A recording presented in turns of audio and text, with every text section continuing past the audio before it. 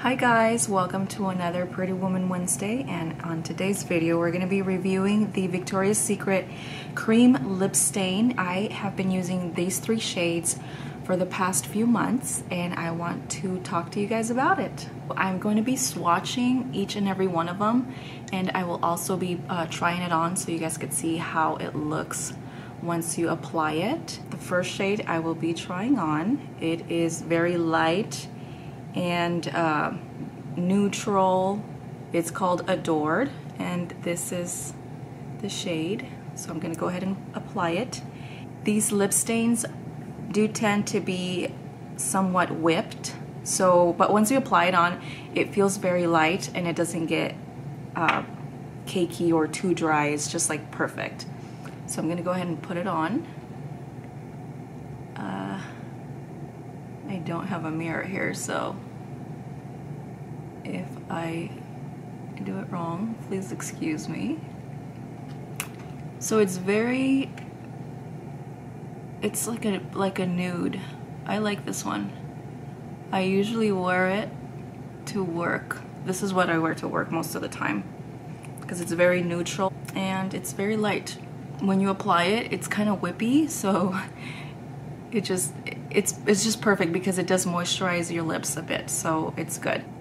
Focus, there it is, and it's called Adore. So the next one is called Perfection.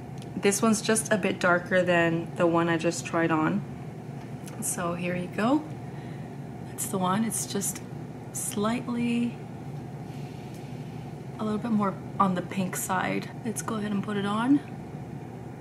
Oh my gosh, I think I just totally messed up. Okay, get closer. I love the way it feels. It seriously feels like you're applying Vaseline to your lips. It moisturizes your lips very, very nicely. One thing I do want to point out is when I don't exfoliate my lips and my lips are dry, it makes it really noticeable. Like all the little dead skin on your lips will really, really show. Before you even wear this, you should exfoliate your lips. That way when you apply it, it'll feel nice and soft and moisturized. And I love the feel of it because it's very soft. Once it dries out, it makes it look like it's just like part of you. The lipstick literally becomes a part of you. So this is the Perfection shade.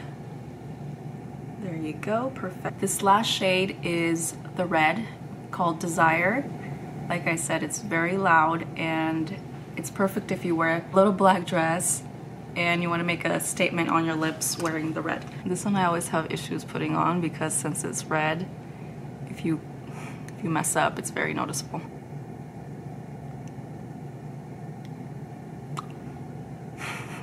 Looks awful. Ay, Dios mío.